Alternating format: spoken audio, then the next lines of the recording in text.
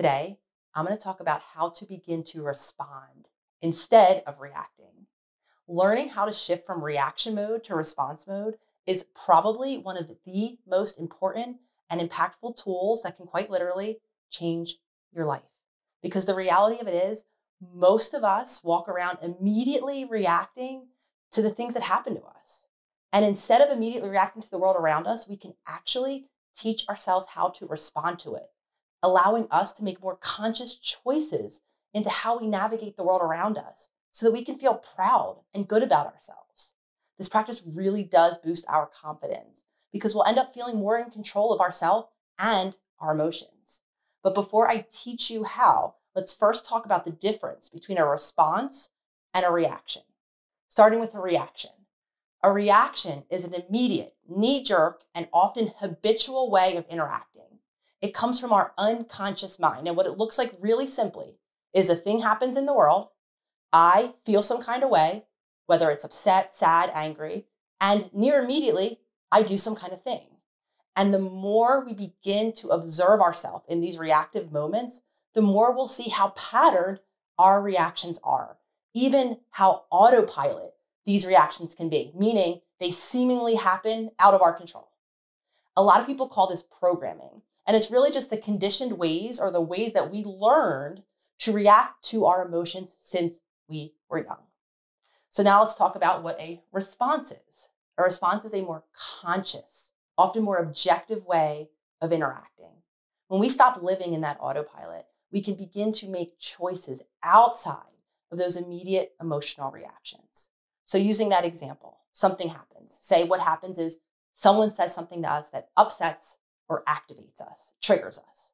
And I know for me, in those moments, I can find myself near immediately saying something mean or snarky right back to the person, only to afterward feel guilty, feel shameful even, wondering, why the heck did I say that?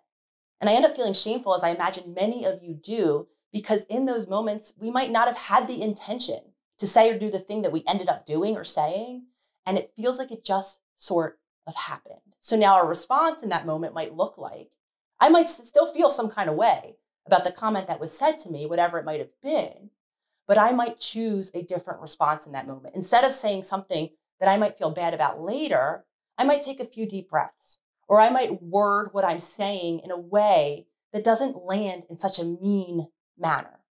Now, I want to point out, of course, these pathways, these emotional reactions that we're talking about, they've been paved through years and years and years and years of repeated behavior. Really simply, what this means is we've practiced these reactive habits, most of the time outside of our awareness, over and over and over again, making learning a new response difficult in the beginning. It will take time and it will take work. And likely you will fall into those old reactive habits, and all of that is okay. Even small moments where you notice that you're able to respond instead of react are a huge win. So as you begin these next steps that I'm going to go through in just a minute, I want you to note those moments and make it a point to celebrate each and every time you're able to shift from reactivity to responsiveness, because it's a big deal. And there is so much power that comes in choosing how we can respond to the world around us. So here's how you begin that process right now. The first step in how to begin responding and breaking that habit of reacting might sound really simple, and that step is to pause. It's as easy as that, but of course, it's much easier said than done. We live in a society where everything is at near light speed. We're almost 24/7 available in contact with whoever it is that we want to contact. And this makes pausing for a lot of us really difficult. But when we learn to pause, what we're doing is we're breaking that immediate reaction and we're giving ourselves just a moment, a bit of space to maybe actually think about what's going on, to maybe reflect how we feel, to maybe allow some of the stronger emotions to pass before we even make a choice about how we want to respond. Time itself and allowing our body to naturally down-regulate and our emotions to turn the volume down on those emotional experiences really does allow us to begin to see the bigger picture of what's happening in that moment. So the first step again is to pause before we have that immediate reaction. The second step is to begin to practice what is called objective observation. So once we're paused, what we're going to do now is we're going to begin to separate what's happening from our story about what's happening. And this will allow us to objectively begin to see our circumstances a bit clearer. Because most of the time, what we're reacting to is the story that we've told ourselves, not the event itself. So really common example of this could look like, say we're developing a relationship with someone, whether it's a friendship or perhaps a romantic partnership. And say we're texting with them and for whatever reason, we don't get a text back for a few hours of time. And in those hours, we start to notice ourselves getting annoyed. We start to create stories. Maybe we're telling ourselves, oh, this person might not be interested in a relationship with us like we thought or like we want. And before we know it, before too long, most of us end up reacting to that story that we've created. Of course, we end up being upset if we're now thinking that the person that we're interested in isn't interested in us. So now to use objective observation in this moment, what that will look like is acknowledging what's happening in the moment. You might even say to yourself, okay, I haven't gotten a text back in a little while, maybe in 3 hours, whatever the time frame is. Objectively, that is what has happened. In these moments, we can even practice or thinking about it like we're looking at ourselves from above, like we're hovering, watching ourselves from overhead, beginning to notice, what is it that I'm thinking in this moment? What is it that I'm feeling in my body in this moment? Doing this, objectively observing ourselves from this distance or from a different perspective, for a lot of us can help us start to pull ourselves out of that reactive spiral. And over time, we'll start to notice that we'll even begin to assign less and less of those meanings to what happens to us at all.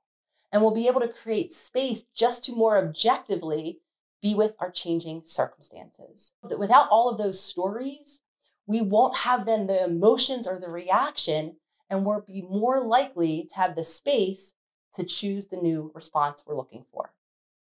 The third step is you're going to then practice or shift your focus, I should say, on to your breath. Our breath is an intentional way we can begin to regulate our body. When we're in that reactive state, our body is actually in fight or flight mode. Our breathing gets fast and our mind starts to race. And usually all of that's happening outside of our awareness, meaning we're not even noticing that it's happening.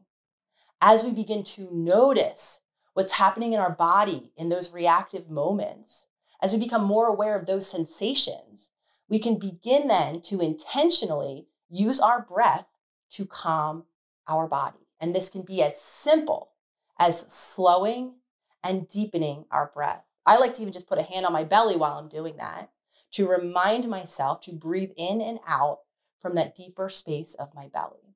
And doing that does two things. The first thing that slowing and deepening our breath does is it signals to our body that we're safe and that we can relax. It'll calm those reactions in our body. And the second thing that focusing on our breath will do is it will give us a place to focus our attention, right? Not on those stories that will continue that emotional reaction and then likely that habitual reaction, but we can shift our focus now from those stories that will likely still be there in the beginning and begin to pay attention to our slow, deep breath, which is also at the same time calming our body and giving us more of a chance of remaining responsive. And now the fourth step, in my opinion, is the most important step. And this step is to forgive yourself each and every time when you do react. Because the reality of it is those reactions are wired into us.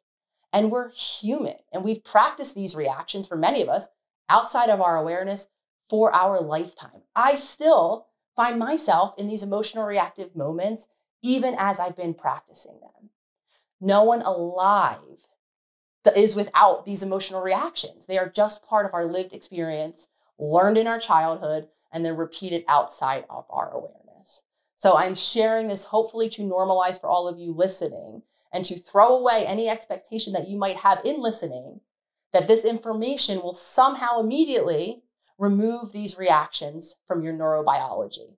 And again, I'm using those words intentionally because they are wired into you, into your mind, and into your body, which is why they won't immediately go away, which is why acknowledging that all of these steps and shifting from reactions to responsiveness is a process. So I hope and suggest all of you to remove any expectation of perfection and to begin to practice this step, forgiving yourself each and every time with compassion and with grace that you do notice one of those whole old habitual reactions, because they probably are going to stay around for a bit of time until you practice shifting more regularly into this responsive space. And I do want you to give yourself a chance to practice and to just notice as things shift and change when you begin these 4 steps. Noticing how you feel when you react versus when you respond, and how good it feels as you notice yourself becoming more calm, more grounded in those emotional moments, and more able to respond in the way that you want to or that you choose to. And I'd love to hear from you listening.